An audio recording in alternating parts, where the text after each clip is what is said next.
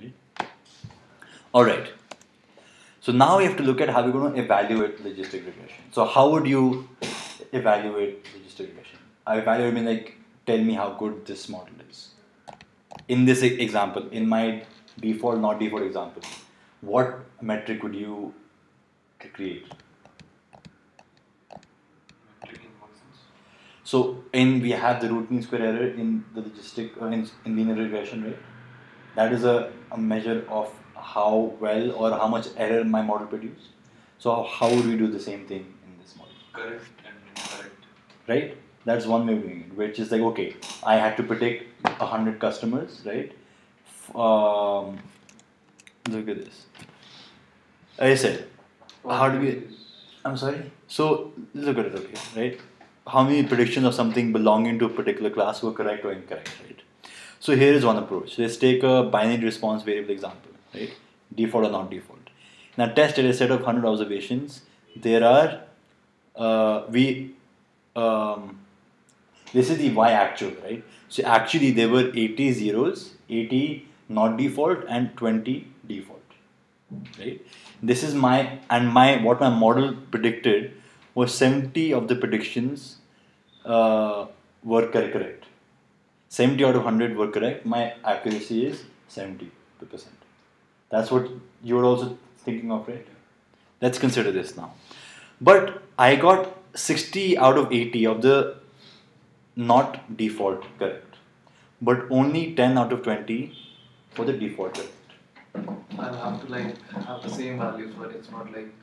No, so the point here is that my model did well in predicting people who did not default. It did what 6 out of 8 is 70. The accuracy was 78%, right? But it only had accuracy of 50% when I had to predict how many people did default. But overall my accuracy is still 70. So what the point I'm trying to make is that measure is not a great measure because of this issue.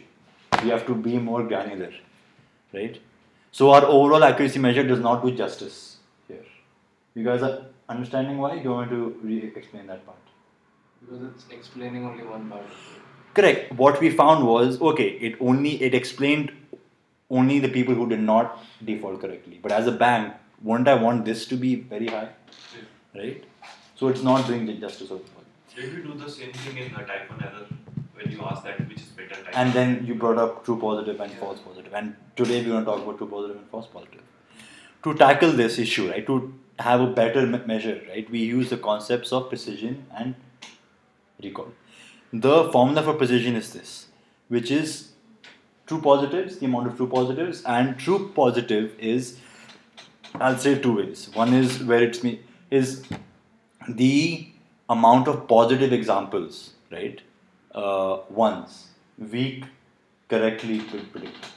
How many predictions of mine were truly positive, right? Think of that. Divided by true positive plus false positive. A false positive is I incorrectly predicted that he was going to default, for example. Right? So what does precision say? In my denominator, I have the total amount of positive predictions my model had. In the numerator, I have the total amount of correct positive predictions my model had. Right? So the false positive in that case is 20, right? So we'll take a look in the next model. I'll bring it up. But here, true positives I had were 10, okay. Right? 10 and false positives were also 10. So it comes to 10 out of 20, right? False positive is that... It's 10, right? No, the definition false positive means... The definition is to falsely predict a positive class. Positive in our case is class 1. Okay. Right? I falsely predicted he was going to. So actually, he belonged to class 0. Okay. But I predicted he belonged to class 1. That's a false positive. So I falsely predicted he was going to default. Actually, he was going to not default. That's a false positive. So the people who didn't fault. People know it is a measure of my model. It's not a measure of what actually happened.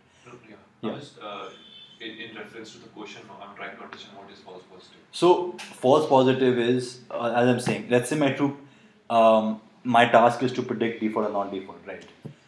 There are some predictions I get right. That means out of the 20 people that were going to default, I predicted 10 of them correctly. So right.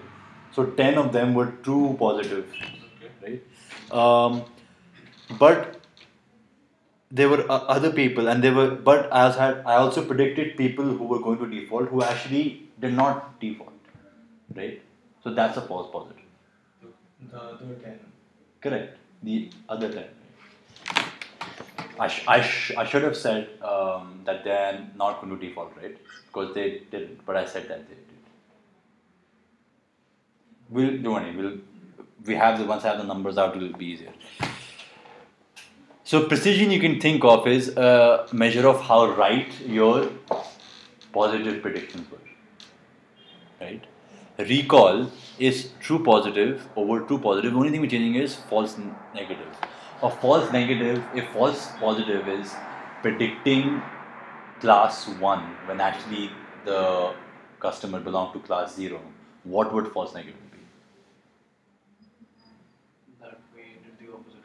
Right? Your head hurts. A false negative means that I falsely predicted negative. I falsely predicted he belonged to class 0. In fact, he belonged to class 1. So I falsely predicted he was going to not default, but he did. So as a bank, don't I want my false negatives to be as low as possible? Right? I want to get all the defaulters, right? Okay. So with this formula in mind, we can interpret precision as a measure of result relevancy. How relevant were my results? While recall is a measure of how many truly relevant results are returned. Stare at that formula for a bit and think about what it is. How do we increase recall and decrease precision? So we're going to talk about that. All these are great questions. Ideally, we want both our precision and recall to be as high as possible. That is dumb of me to write now. High as possible. However, there's a trade-off. Think about it, right? Tell me, looking Actually, at the in equations. the previous example, Yes. P happens to be 0.5 as per 10 by 20, and R happens to be also 0.5, isn't it? Mm-hmm. I think so. False negative is the opposite of false positive. It's Yes. 10 again. Yes. But that's a good question. Now, So given both what you just said, can you tell me why there is a trade-off? Why if I increase one, the other should decrease? Look, and the answer is in the equations. Addition of them is equal to 0. No, because if something is a false negative, right? These are mutually exclusive terms. So if I have more false negatives, right, that means I must have less false positives, right? Yeah, That's true. Yeah. I'm saying FP plus Fn is equals to the total number. That's why if you have one less, then automatically the other will be Correct. greater. Right. So by the denominators, the trade-off is clear, right? But we want to ideally have them as high as possible. And this trade-off is easy to observe in something we call a confusion matrix, right? So this is a confusion matrix, right? So this is how it's set up. So predicted no, yes, actual no, yes, right? So let's look at, this is an example where we have, let's say 165 observations we are predicting. So let's go along. Actually, I predicted no. Sorry, actually the answer was no, and I predicted no. That's a true negative, right? I truly predicted, then it was negative, right? I have these many. Okay. Actually, the answer was no, but where's that thing? But I predicted yes. That's a false positive, right? I predicted he was going to default, but actually he was never going to default. Then I have actually yes and predicted no. This is a false negative, right? I falsely predicted a negative class, whereas actually he belonged to a positive class. And here is my actually yes and predicted yes. So if you think about this as a matrix, right? And it is actually a matrix. The diagonal, this is the amount of things you get right. Okay, right? Two negatives and two positives. This is the amount you get wrong. Yeah. Now, There is actually 4 ways of measuring the error in a logistic function. I'm only talking about 3 because the fourth one is like almost a bit of calculus. Basically, in every model we have something called a loss and a cost function, right? A loss function is kind of like the loss on each, so the error on each observation, where a cost function is the addition of all that, right?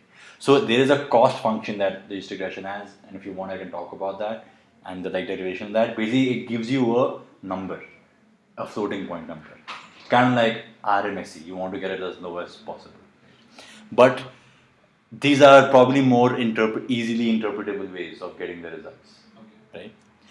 But how you would see that people mostly talk about and report any classification data set you have, whether you use logistic regression or you use, so this confusion matrix, right, and these concepts of precision recall, they are not specific to logistic regression. Any classification problem you have can use this, right? There is no reason. I mean, there's no reason why you can't use this. It's just a classification problem, right? Same with any numerical problem. You use RMSE. You have your whether you use random forest or you use linear regression, right? You want to know how far away your prediction was from the actual observation. But how it is reported mostly